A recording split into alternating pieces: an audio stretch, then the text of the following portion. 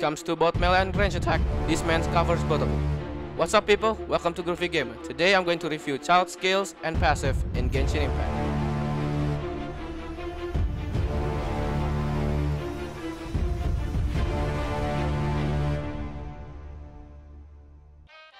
While in range stance, Childe will perform a 6 combo attack like other bow user. The difference between Childe and the other bow user is his charge attack. When it's fully charged, it will deal hydro damage and apply an effect called Broken Flow. And what Broken Flow does is that it will deal AoE hydro damage to nearby enemies, and it will put a debuff on the enemy that got hit. Elemental skill. When on range stance, Childe will unleash an AoE attack, dealing hydro damage to all enemy nearby, and then he will enter a melee stance. On melee stance, Childe's regular attack will perform a 6 hit combo that deals hydro damage. And on charge attack, he will perform a 2 slash attack in front of him, which deals hydro damage while also consumes stamina.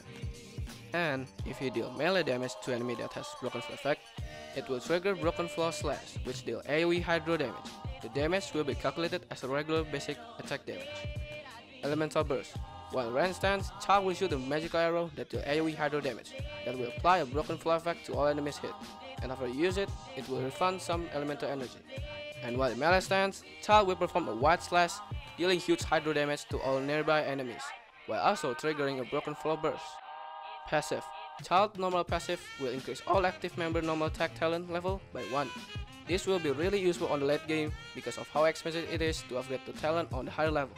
So that means you will get a free level up on your team's normal attack while Childe is on your team. Ascension passive. When you reach Ascension 1 on Childe, Broken Flow duration will increase by 8 seconds, which means that you can do AoE hydro damage for a lot longer. This Ascension will be really important because most of the Childe skills rely on the Broken Flow effect.